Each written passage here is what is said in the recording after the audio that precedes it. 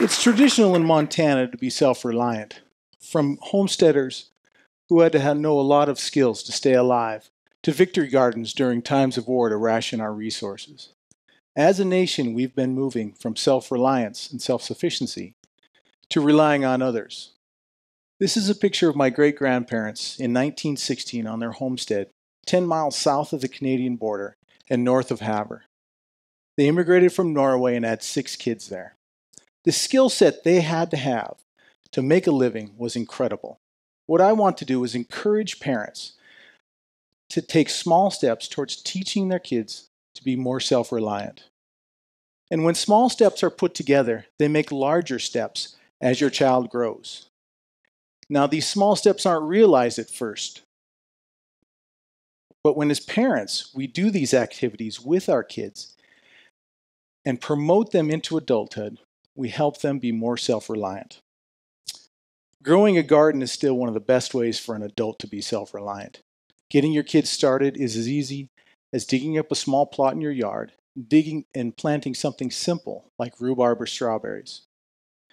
Raised beds are easy to build, and then the sky's the limit. From there, zucchini can be made into just about anything, from relish to bread. Tomatoes and peppers can be grown in flower pots on your deck and on the sunny side of your house. And from there, leave the watering and weeding to your kids.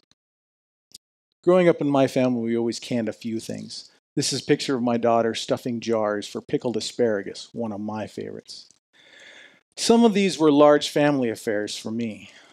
Some weird things can be canned. My mom used to can watermelon pickles. Why, I don't know. Just something new to try, I suppose. On the large side, my family would can sauerkraut on a grand scale. My grandfather would get a pallet of cabbage heads, take it to a local restaurant, grind it up, and then send it over to his house, where my grandmother and a gaggle of women would brine and pound the cabbage with stones in crocks that everybody had brought to her basement.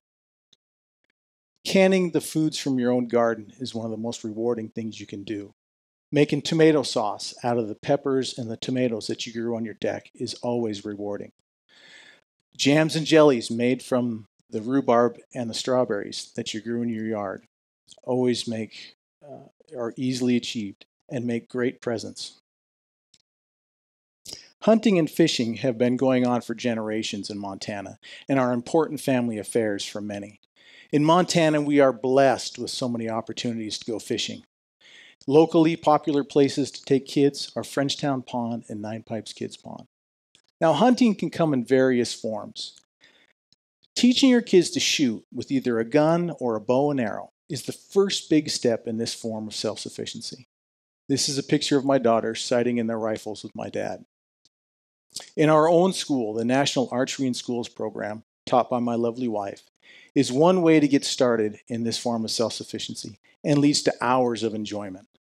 From there, going to a 3D archery shoot and getting in a day's worth of practice is easily achieved and can be done all over this great state of ours, from Troy to Havre and Dillon to Shelby. Taking your kids camping is always a rewarding experience, not only for the memories made, but the skills that you can work on. Simply starting a fire is one of the best skills that you can work on.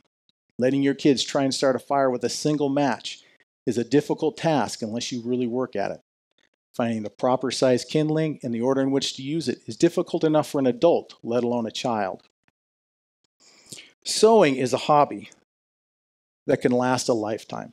The skills learned here help mend tears, sew on buttons, design quilts, and to the extreme, make wedding dresses. Here, my daughter's making an apron. These skills can enable our children. Some of these self-sufficiency skills can lead towards employment opportunities as adults. Hunting and fishing guides to seamstresses, aquaculture to horticulture, all still viable occupations in Montana. Some of these skills can bring out the entrepreneurial spirit in your kids.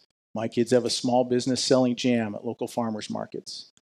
Teach your kids these skills, and this will enable them to stay in this great state of ours and raise our grandchildren nearer to us.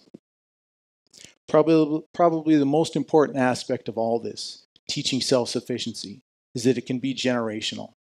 This is a 3-generation picture with my oldest daughter and her second deer.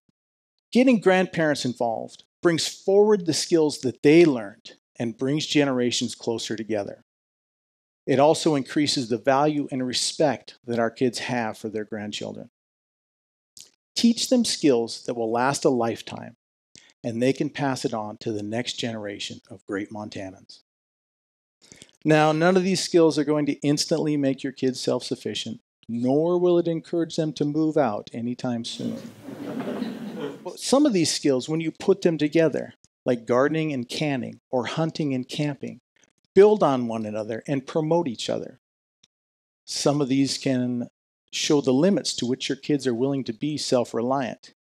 Neither of my daughters are inclined to field dress the deer that they shoot. But also, on the other hand, my daughter and I walked 8 miles to get this deer back to hunting camp.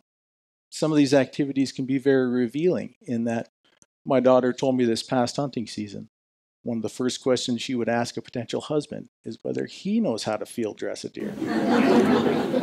Now, this is not an all-inclusive list, just a few that my wife and I like to do with our kids.